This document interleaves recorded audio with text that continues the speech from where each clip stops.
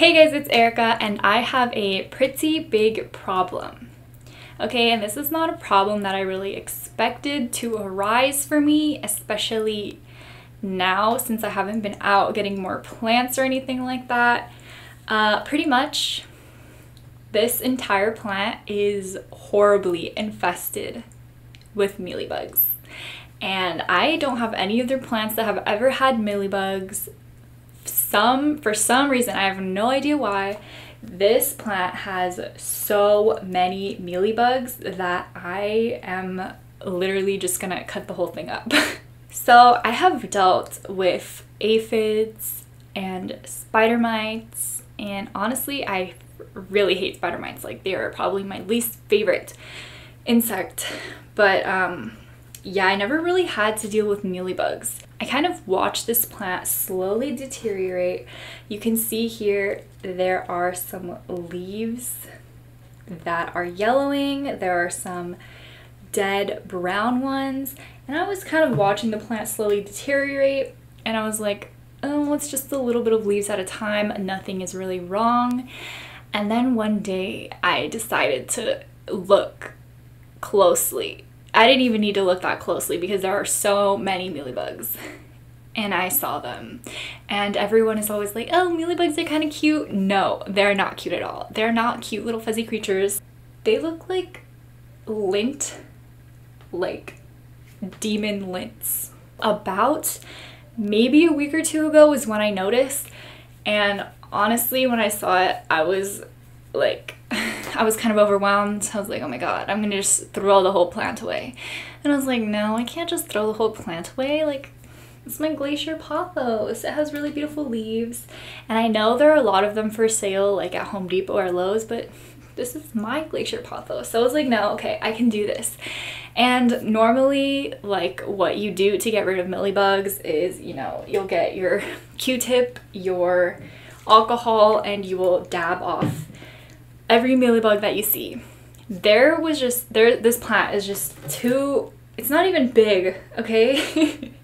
It honestly is not even a big plant, but there are just too many leaves on this plant to be swabbing up mealybugs everywhere. This plant actually hangs on a cat tower, like a tower that your cats, you know, a cat tower. So it hangs on a cat tower, and then above it well, not anymore, I moved it, but there was a Hoya Crimson Queen, and then on the other side there was a Scindapsus. So after I treated this, I was like, oh my gosh, wait, this could have spread. So I checked those two plants, and they did have mealybugs, but it was like 3 on each plant, so those were really easy to clean up, and I drenched them in alcohol, so those plants are 100% safe. This plant has been in quarantine like the rest of us, okay? He's stuck by himself in the bathroom. During this time, a lot of people have been having urges to cut off their hair, dye their hair, like just in general, they'll be like cutting their own bangs and everything. What I have been doing is cutting off all the vines of my plants and propagating them. I've been giving my plants haircuts, and that is what I'm gonna do to this one. I have not dealt with it since that one day that I treated it. Like, it's been honestly like dying for the past week or two whenever I discovered it, because it's just been in the back of my mind, like, I'm gonna have to deal with that one day, and today is the day.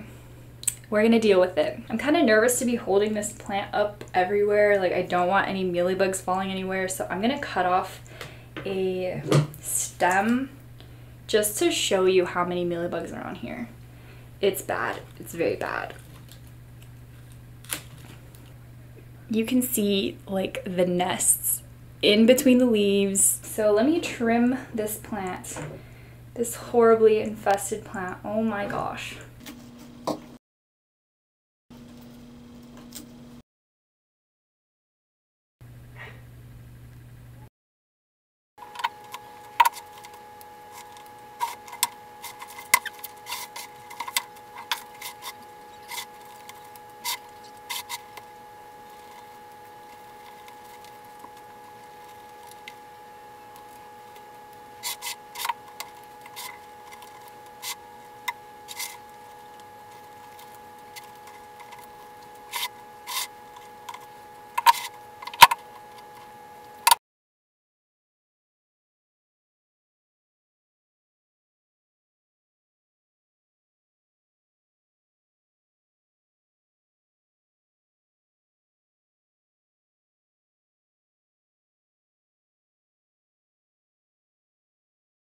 I've cut off nearly all of the foliage of this plant, it honestly doesn't even look that like sad.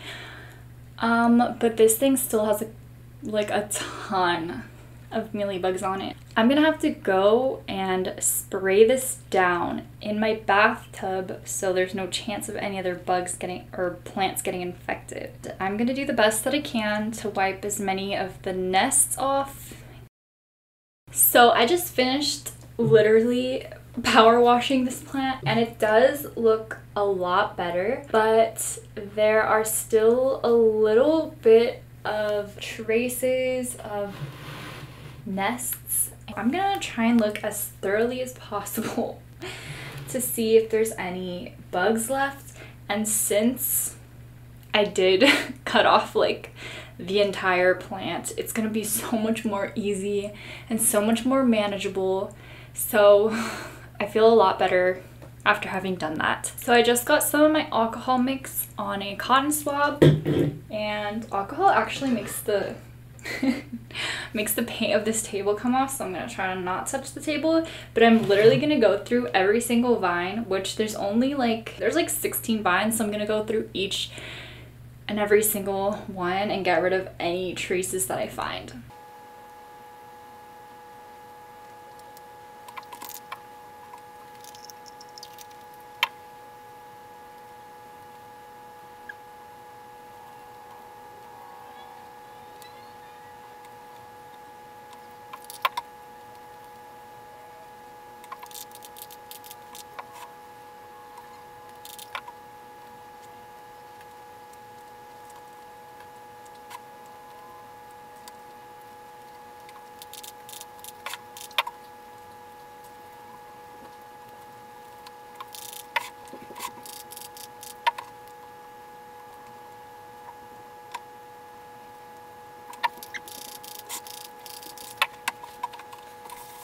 The whole plant has been thoroughly checked over.